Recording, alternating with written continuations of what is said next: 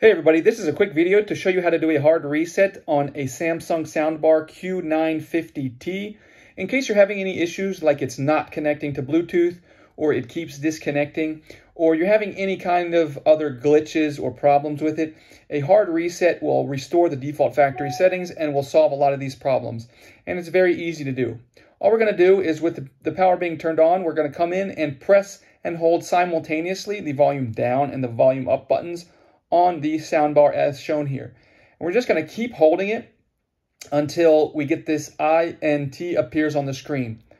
Once the INT appears on the screen, you can let go and it will continue its reset process. And when the reset process is finished, it will actually on the screen, it will come up and it will say bye, just like when you turn it off, and then it will turn off.